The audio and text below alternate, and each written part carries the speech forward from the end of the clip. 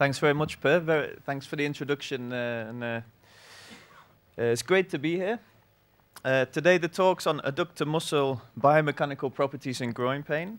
Normally when you come and stand here, you always thank the organizers for inviting to speak, but today I'd like to just take a minute of my 10 minutes to thank the organization.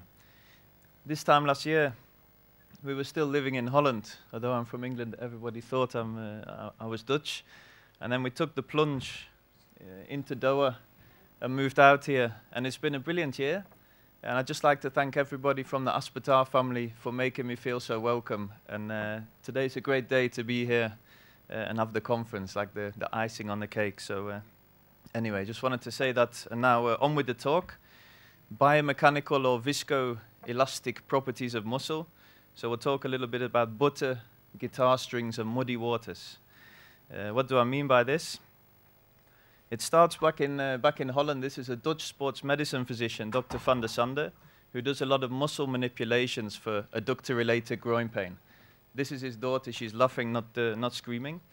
And before he would treat the patient, he would always feel the muscle and remark how stiff and how high the muscle tone was. And then he would do his manipulations, and then he would finish and exclaim that your muscle is now soft like butter. And they would give him the money and go home extremely happy. And this made me think about whether or not it's true that there is an altered muscle biomechanical or viscoelastic property in those with adductor-related injuries. The problem was I didn't have anything to measure muscle tone or muscle stiffness with until I went to Finland to Jyväskylä, where there's a doctor, Dr. Linen, who's a rehabilitation doctor who specialized in torticollis. And he put me onto this machine here, the myoton. To get the myoton, you have to go to Estonia and get trained by a man called Eleko, and then you're the proud owner of a myoton machine. And you come home with this gadget, the myoton myometer. What can you measure then?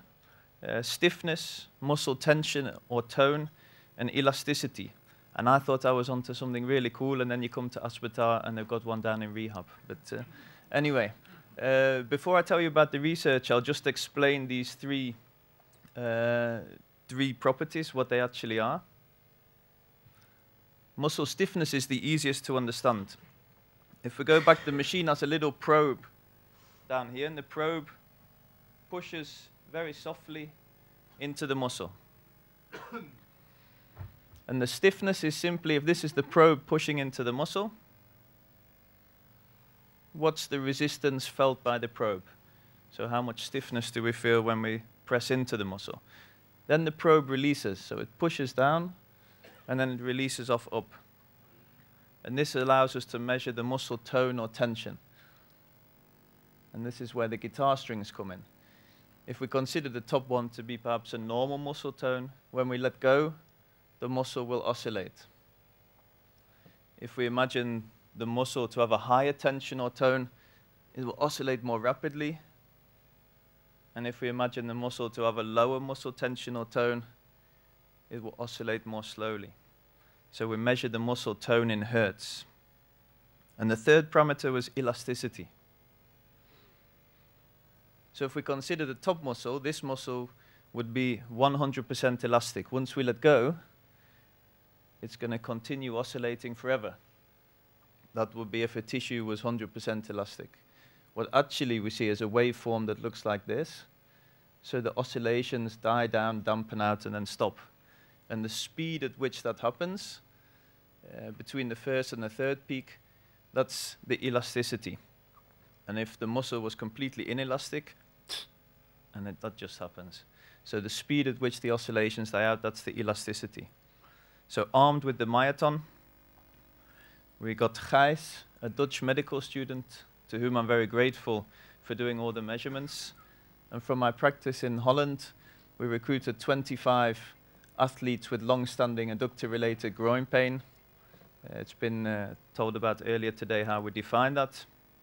More than 2 months of pain, pain on palpation of the origin, and pain on the resisted adduction test. We had 50 healthy athletes with no groin pain, and we did the measurements on the adductors with the myoton machine. What did we find? We found that in the healthy controls, there was a higher muscle tone in the dominant leg, but no difference in stiffness or elasticity, and the p-value just scraping in on the 0.05.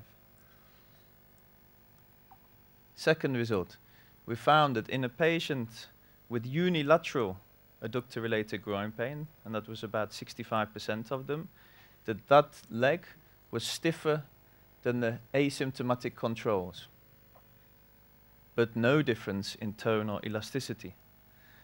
And again, P just coming in on the 0.05 for that one. I think always when you do research like this, you have to be prepared for the curveball. You've got a new machine, you're going to have a look what you're going to find, and you get thrown some results that are tricky to explain.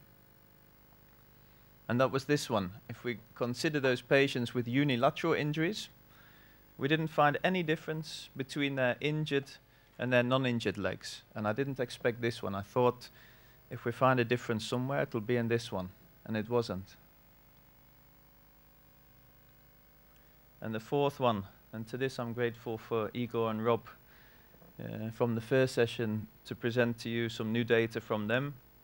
In the pro footballers, they've been measuring, they've also been doing myoton measurements in the adductors, and they've measured 44 professional footballers, and they find symmetry between the dominant and the non-dominant leg, so no differences there. So then we're left with the results, all four results. What can we say from the initial hypothesis that the tone and the stiffness would be higher in those with adductor-related groin pain? The muscle stiffness was higher when compared to healthy controls for unilateral injuries, but no difference in the tone or the elasticity, and no difference between legs in the injured subjects. So I think, to my mind, the hypothesis has not been clearly proven, and I struggle to explain the results we got, so it's a bit, we're looking into muddy waters. Thank you all very much for your time.